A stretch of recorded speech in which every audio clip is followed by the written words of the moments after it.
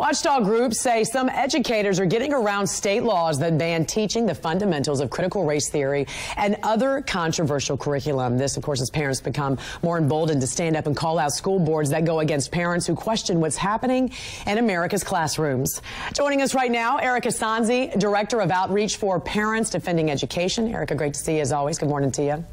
Good morning. Thanks for having me. This new law in Florida we keep talking about, it's called the Parental Rights in Education, clearly outlining what can be taught specifically to kids in K through third grade. First, let's talk about why this law was put into place, and also the teachers who have said they don't care. They believe it's their right to teach kids whatever they think is important. Yeah, so unfortunately, it seems as though all of the nuance about this law has been lost in the conversation.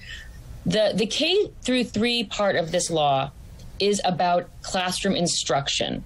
It is not about answering a question from a student or having a conversation. It's about instructing students in on the subjects of gender identity or gender ideology, and also sexual orientation and sexual identity.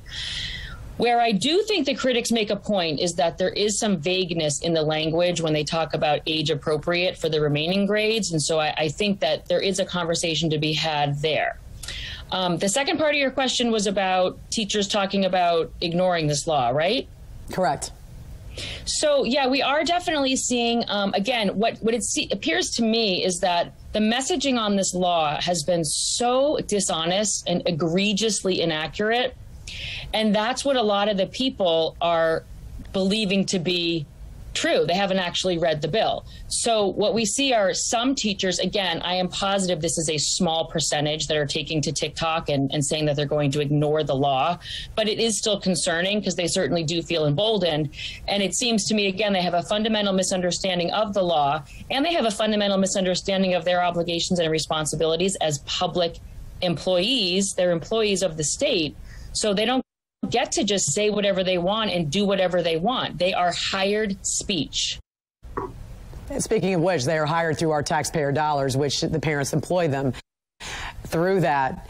But this is very interesting that you say this is a small percentage, because all it takes is a small percentage, as we know, to change minds and to change laws, because issues like this are happening all over the U.S. In Pennsylvania, 5 school board members were just reinstated after a judge ruled that the board members in Chester County School District had to be removed after they voted in favor of mask mandates, even after the Pennsylvania Supreme Court ruled those mandates were unconstitutional.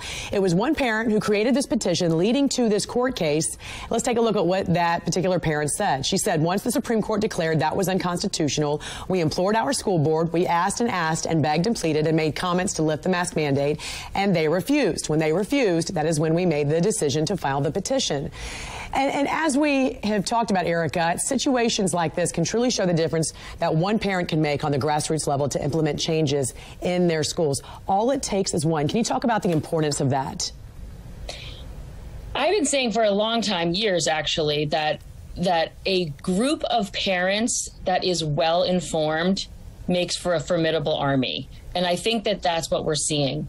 This is not just parents screaming and yelling about issues about which they have no information and no knowledge. What we have seen are parents who have taken a lot of time and dedicated, a ton of energy to understanding what is going on. In the case of COVID, they were looking at studies, they were comparing with other countries, they were seeing what other countries were doing, and they came to the conclusion, a conclusion I happen to agree with, that the masks in schools were not only not doing what experts were saying they were doing, right? So they weren't stopping spread.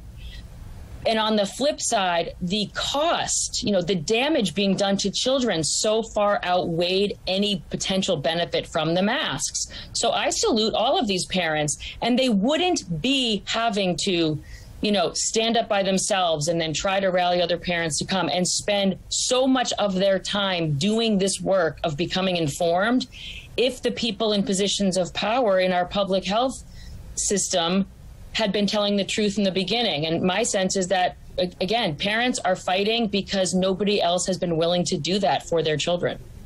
Right, and this can cut both ways, obviously, on both sides of the issues. There are reports, though, that lessons relating to CRT are actually being rebranded in schools so teachers can still teach the curriculum they think they should be teaching despite parents' objections. And one example is in Idaho. Idaho did ban critical race theory. One school official, though, explained in this undercover video, quote, "We're just learning how to worm around all of those weird things that are out there." So even with laws in place, you got school teachers and administrators who aren't actively changing the curriculum. They're actually looking for ways to just get around the law. So then what's the consequence? Yeah, one thing I don't think people understand is that teachers do what teachers do. And oftentimes, like, there is no real way to know exactly what's happening. They close the door and they could be following the curriculum, the approved curriculum, or they may not be. One of the reasons that I'm a little skeptical about the efficacy of these bills is exactly what you described, right? Like, what is the enforcement mechanism?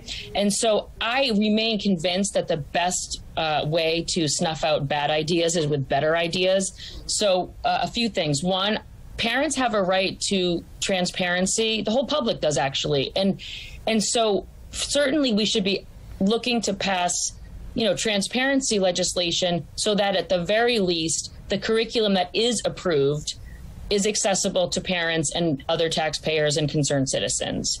But the truth is that the approved curriculum is often not what's actually, being used in the classroom. I look at curriculum, or I look at lessons and activities around the country all day. That's what I do for a living. And many of them are way off course.